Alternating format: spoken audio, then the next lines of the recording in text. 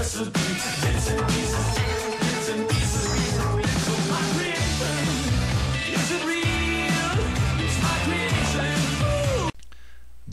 are the major ecosystems on Earth today. Biomes cover large areas and are characterized by specific physical conditions and types of organisms. There are 6 major land biomes, and they include the tundra, the desert, the grasslands, the tropical rainforest, the temperate deciduous forest, and the taiga. In a tundra, the average yearly rainfall is 15 to 25 centimeters. This is very little. The temperature range is from -34 to 12 degrees Celsius. This is very cold. So in the tundra, it's very cold and dry. The tundra is found only in the Arctic and the Antarctic regions. These regions have permanently frozen subsoil, so there's only small plants because roots cannot dig very deeply into the ground. Typical plants include migrant birds, musk oxen, caribou, and Arctic foxes. In the desert, the average yearly rainfall is less than 25 centimeters, and the temperature range is much higher than you might think, from -2 to 49 degrees Celsius. So all deserts are very dry, but some can be very cold while others can be very hot. The temperatures vary wildly from night to day. The soils in deserts are rich in minerals, but contain very little organic or living matter. Deserts have few plants, although cactus are fairly common. Typical desert animals include jackrabbits, snakes, lizards, and small rodents.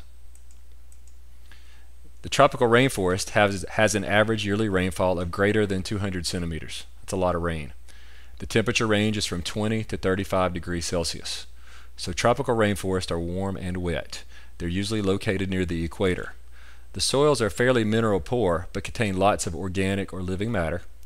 They're characterized by tall trees which form a dense canopy which covers up the ground. The tropical rainforest has the most biodiversity of any of the other biomes. It contains many species of plants and animals. Grasslands have an average yearly rainfall of 50 to 90 centimeters. The temperature range in grasslands is from -40 to +38 degrees Celsius. Grasslands typically have warm to hot summers and cool to mild winters. Precipitation is seasonal. Most of the soil's organic matter is in the thick topsoil layer. This soil is very rich in minerals and in organic matter.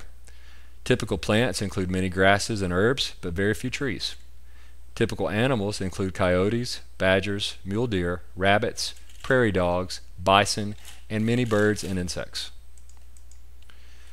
Temperate deciduous forests have an average yearly rainfall of 75 to 150 centimeters. The temperature range is from -30 to +30 degrees Celsius. These areas have moderate precipitation levels and temperatures. They're mainly found in North America, Europe, and Asia. The soil in the temperate deciduous forest is rich in minerals and in organic matter. The major plants include broadleaf trees which shed their leaves in the fall. This is what the term deciduous means.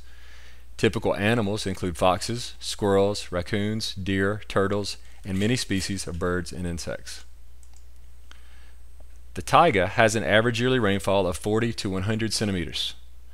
The temperature range in a taiga is from -30 to +30 degrees Celsius. The temperature in the taiga is cold to cool, but warmer than the tundra. The taiga also gets more rainfall than tundra. The taiga is typically located in the northern parts of North America, Europe, and Asia. The subsoil is not permanently frozen, but the soils do tend to be quite acidic. The typical plants in the taiga include conifers or evergreen trees like pines and mosses. Animals include the black bear, moose, elk, deer, wolves, squirrels, and a large variety of insects.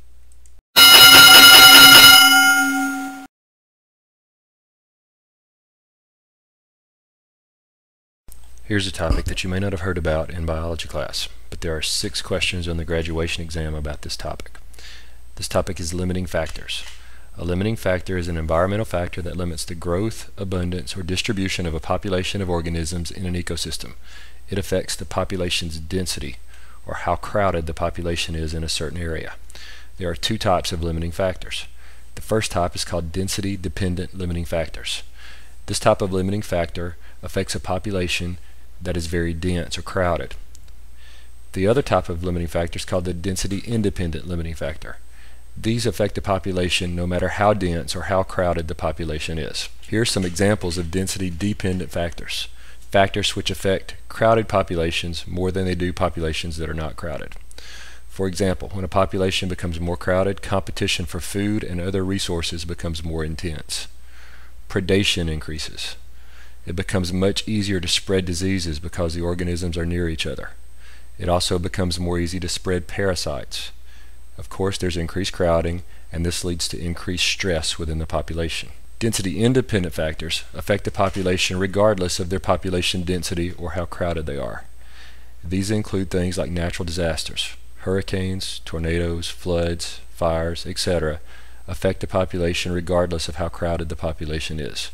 Temperature, sunlight, and human activities. Things like creating dams on rivers, cutting down forests, polluting the environment, spraying toxins or poisons, pesticides. Another thing that affects populations that's density independent are physical characteristics of the organisms themselves. Things like camouflage, toxins, poisons. These protect organisms regardless of how dense the population is. And finally, another example is behaviors of organisms themselves. Things like migration, social societies, mating or courtship behaviors help to affect the population density.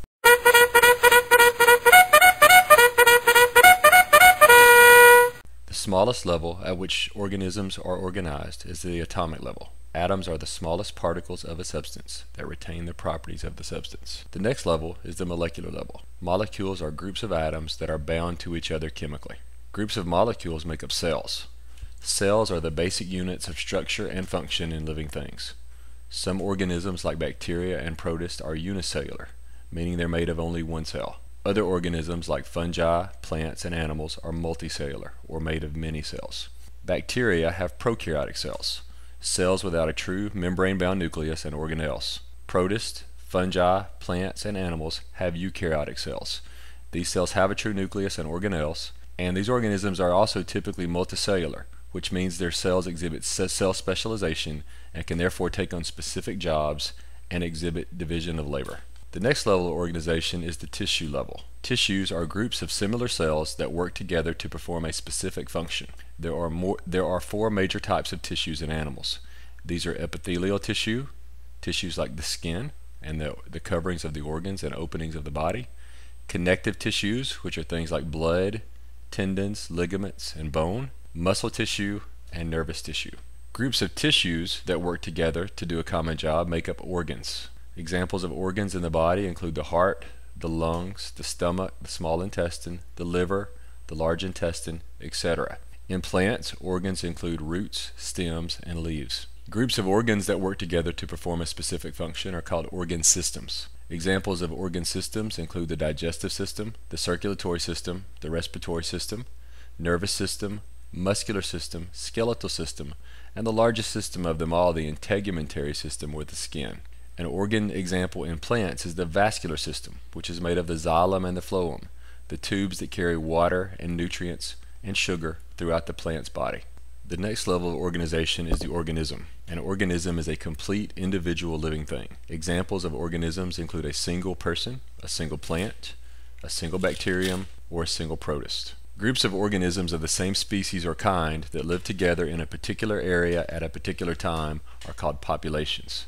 Examples of population might include all the people in Newmarket, all the earthworms in your flower bed, all the roses in your garden, or all the mushrooms in a particular meadow. Organisms in the same population are interacting with each other and also usually interbreeding. All the populations of organisms that inhabit the same area at the same time make up the level known as the community. Examples of a community might include all the species of grasses, insects, shrubs, mice, and bacteria found in a particular area.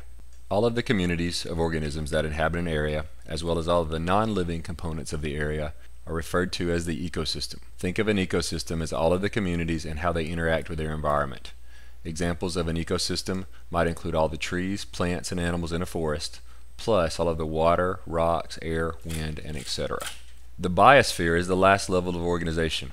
This is the region of Earth that supports all life. All of the environments and all of the organisms on Earth are referred to as the biosphere.